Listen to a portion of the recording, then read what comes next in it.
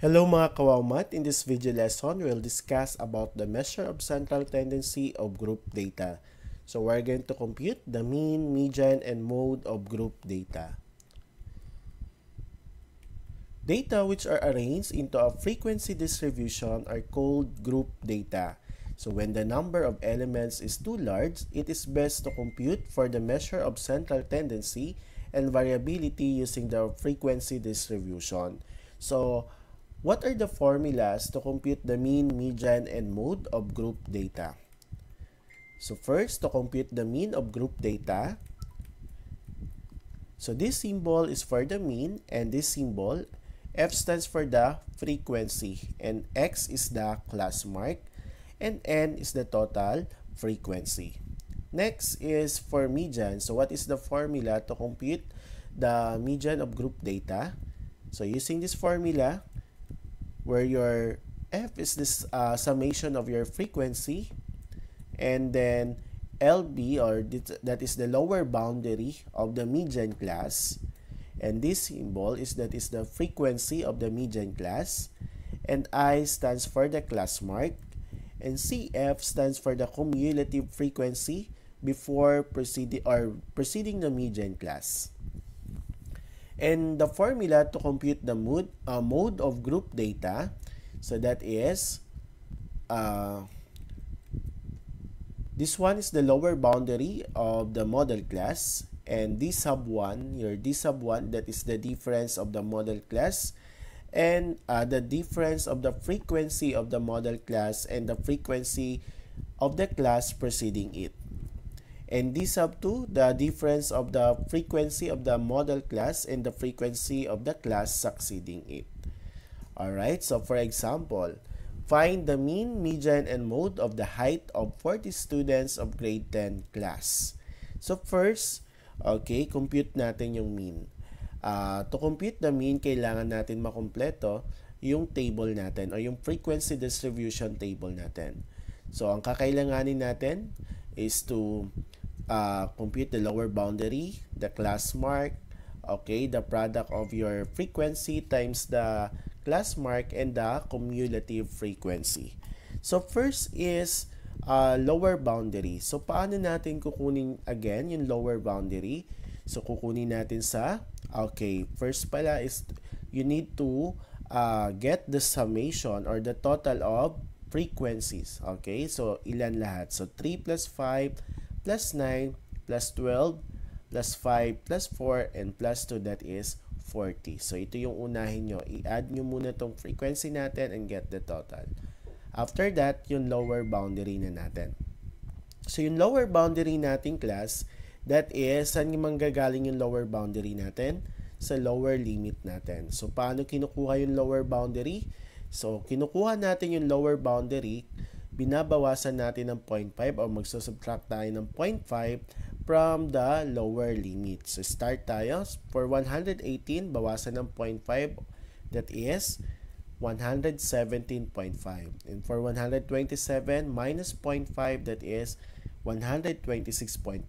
Same with 136 to 172. So babawasan lang din ng 0.5. Okay? Next natin kukunin is the class mark. Okay? Yung X represented for class mark. So paano kinukuha yung class mark? That is, we're going to add the upper limit and we're going to add the lower limit plus the upper limit, then divide it by 2. So again, add natin silang dalawa and divide it by 2. Okay, so 118 plus 126 divide by 2, the answer is 122.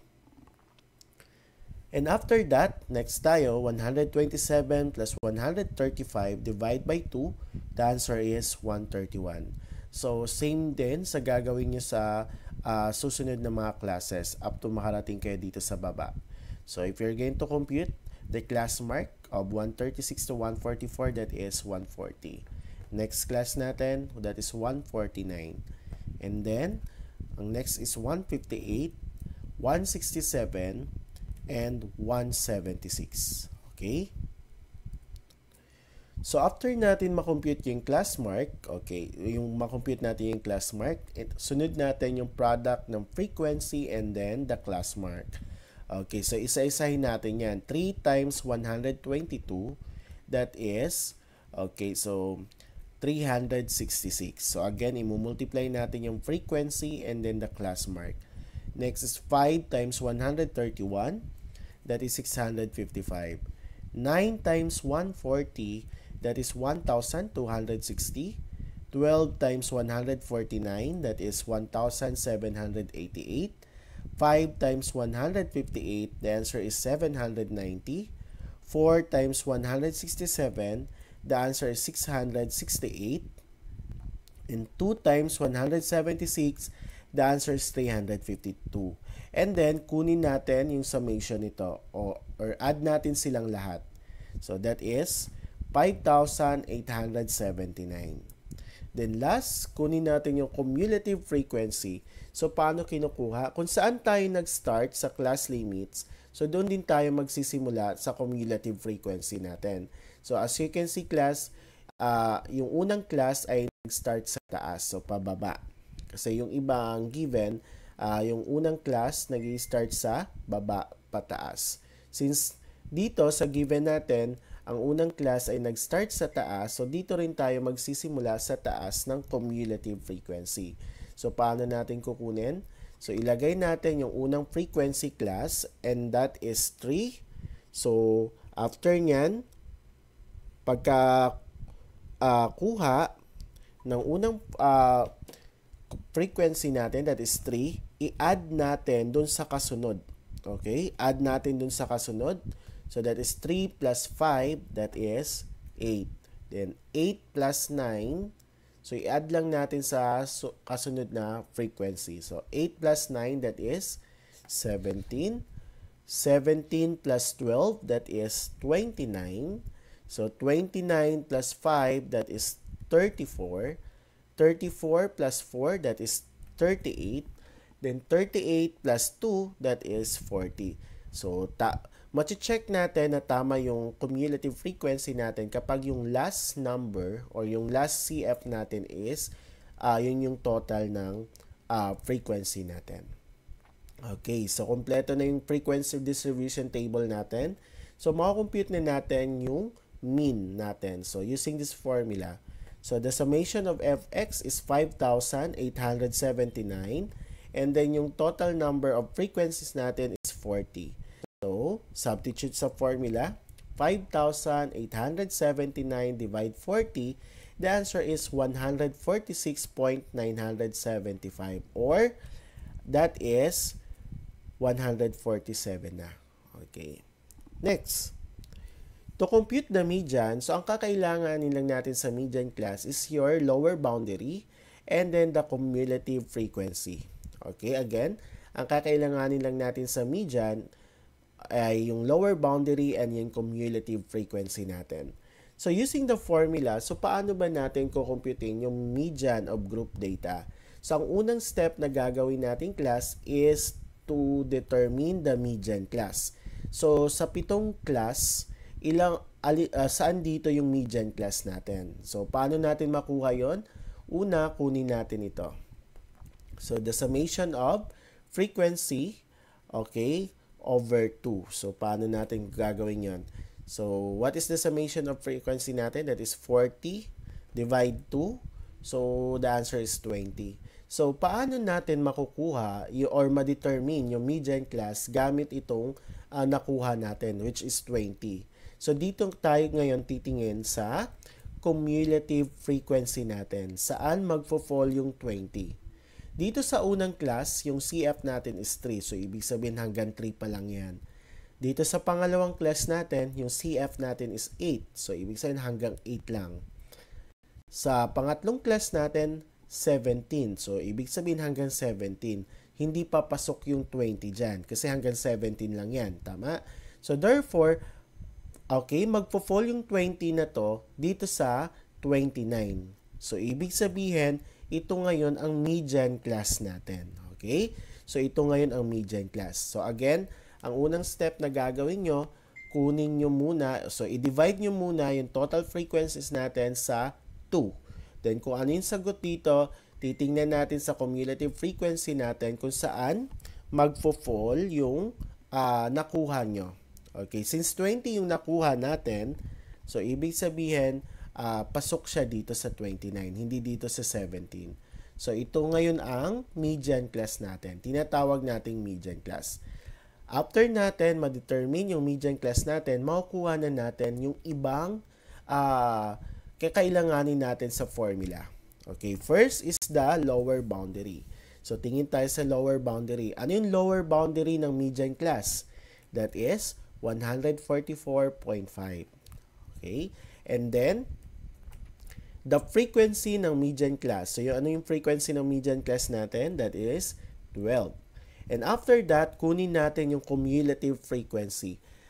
Ang pagkuha ng cumulative frequency dito sa median class ay hindi yung CF dun sa median class, hindi yung 29. Ang kukunin yung CF dito is yung before or preceding the median class. Ano yung CF before the median class? That is 17. Okay, so again, ang kinukuha nating CF dito is yung before the median class. Okay, before. So kung dito kayo nag-start ng CF, so nandito sa baba yung CF na kukunin nyo kasi before. Since dito tayo nag-start sa taas, pababa, so ang CF natin ay nandito sa taas ng median class. So tatandaan na ang CF natin ay hindi yung nasa median class, yung before the median class. And then after that is the class width or the class size. So paano natin makukuha yung class width or the class size?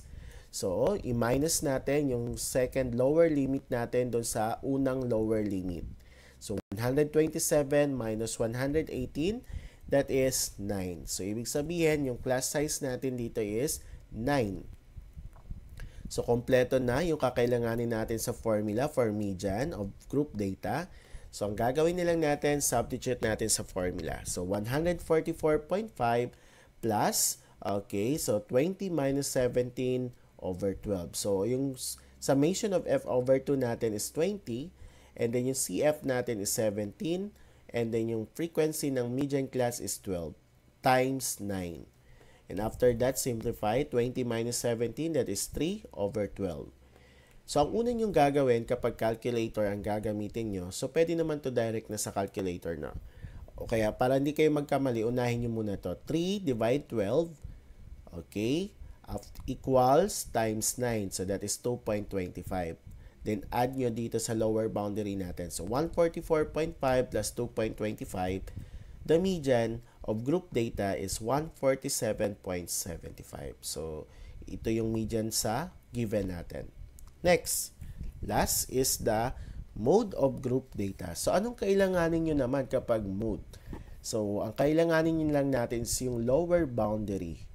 So, unang-una class, so using the formula, ang unang yung kukunin dito, identify nyo, tingin tayo sa frequency natin, kung sino yung pinakamataas na frequency natin. So, sino yung pinakamataas na frequency natin? Or ano yung pinakamataas na frequency natin? That is 12. Okay, so ibig sabihin, ito yung model class natin. Okay? So para ma-determine yung model class, tingnan kung sino yung kung ano yung pinakamataas na frequency. And that is the model class. So after that, kunin na natin yung kakailanganin natin sa formula. So yung lower boundary ng model class natin is 144.5. Next is yung D sub 1. So yung D sub 1, that is the difference of the frequency of the model class and the frequency of the class preceding it. So, saan yun? Okay, ito yun. Okay? So, ito yung frequency ng model class at ito naman yung frequency before the model class. So, ima-minus down natin. So, 12 minus 9, the answer is 3. So again, yung D sub 1 natin, yung D sub 1 is the difference of the frequency of the model class and the frequency of the before or the class preceding it. Okay? So, tatandaan nyo yan. So, the answer is 3. And then, D sub 2, the difference of the frequency of the model class and the frequency of the class succeeding it. So, saan yon? Ito yon. Okay? So, after nung model class naman, okay, kukunin natin yung difference. So, 12 minus 5, so that is 7. So, tandaan yung pagkakaiba ha. Yung D sub 1 class, yung difference ng model class natin, yung frequency ng model class, at yung frequency bago yung model class. Pero yung D sub 2, difference ng frequency ng model class natin at yung frequency nung after ng model class natin. So, yan na ang kakailanganin natin to compute the mode of group data. So, since kompleto na, we're using now the formula. Yung I pa. So, yung I nakuha na natin kanina yan. That is 9. Diba? Ma-minus lang natin. 127 minus 118. That is 9. So, using the formula, substitute all the given, all the values na nakuha natin. So, that is 144.5 plus, yung D sub 1 natin is 3 over 3 plus 7 kasi yung D sub 1 that is 3 plus D sub 2 na 7 times 9. And then 3 plus 7 that is 10. Okay, 3 times 10 times 9, 3 over 10 times 9 that is 2.7 plus 144.5. So hindi na palit, dapat 144.5 to. Okay, so 144.5 plus 3 over 10 times 9. So 3 over 10 times 9, that is 2.7 plus 144.5. The answer is 147.2. So ganito, compute natin yung mean, median, and mode ng group data.